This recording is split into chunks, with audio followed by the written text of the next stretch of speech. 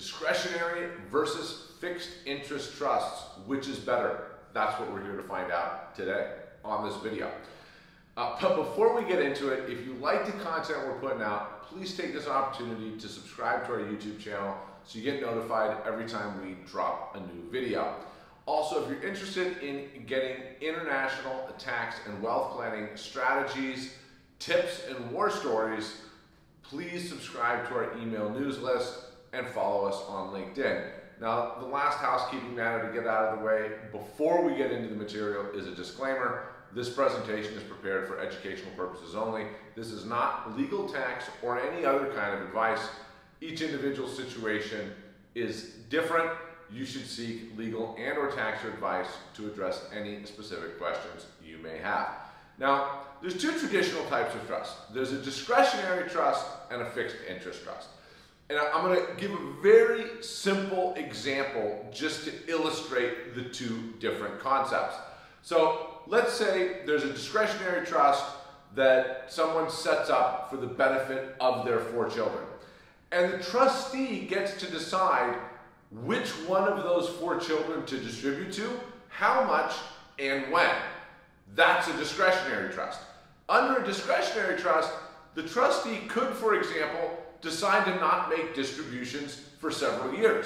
And then when they do decide to make a distribution, they could make that distribution to just one of those 4 beneficiaries to the exclusion of the other 3. Or they could give unequal distributions to all 4 of them, or give distributions to 3 to the exclusion of 1. Basically, the trustee has full discretion who to distribute to, when, and how much.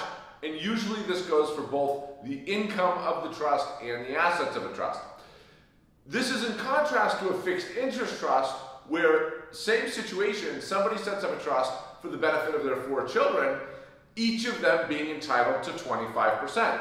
Meaning when the trustee distributes income or assets, they don't have any discretion in how much of that to distribute to each of these beneficiaries. It's 25%, right? Now, I often get asked which is better because it's sort of the fixed interest trust model is sort of the traditional model that most people have in their heads when they're setting up a trust, right? They say, listen, I want to set up a trust for my kids.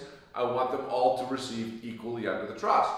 Well, I understand that that's great from a fairness perspective, right? You want to be fair to the kids and have them all benefit equally.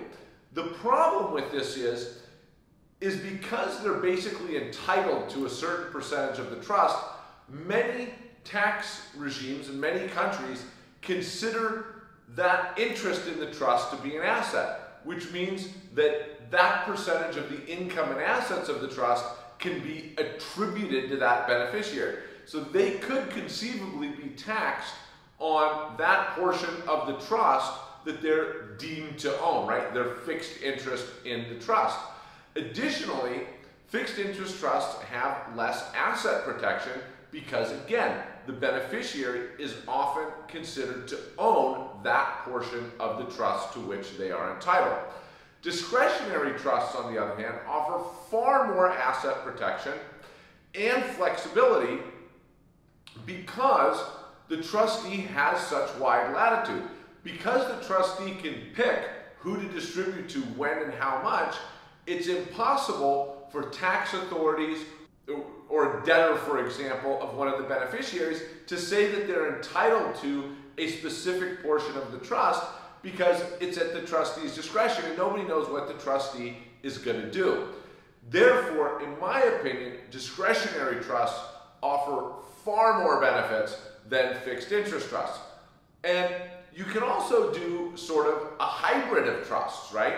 So you could, for example, do a trust where you say, okay, the trust is going to be for the benefit of my 4 kids and all of their bloodline family descendants. So their kids, kids' kids, so on and so forth. And the trustee has discretion which of these people to distribute to, but it must be equal between the families of these 4 kids. Now you have a fixed interest trust in the sense that each one of the kids in their families is entitled to 25%, but the trustee has latitude in deciding who in that family branch is going to receive, right? Maybe it goes directly to the child, maybe it goes to the grandkids, you don't know. So this is kind of a way where you could use a hybrid of fixed interest by saying each child's family branch, these 4 family branches, are entitled to receive distributions equally, but the trustee has latitude to decide when to make those distributions and to whom within each one of those family branches. I highly recommend either the discretionary trust model or the hybrid model if you're trying to achieve tax benefits, a multi-generational dynasty trust, asset protection, and flexibility. If you have any questions, this is the type of stuff that we help our clients with all the time.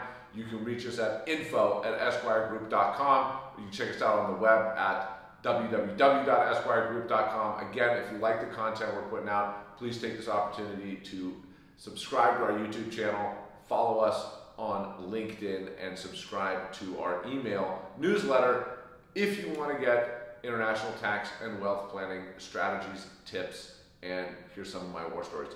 Anyway, hope you enjoyed this video. See you later.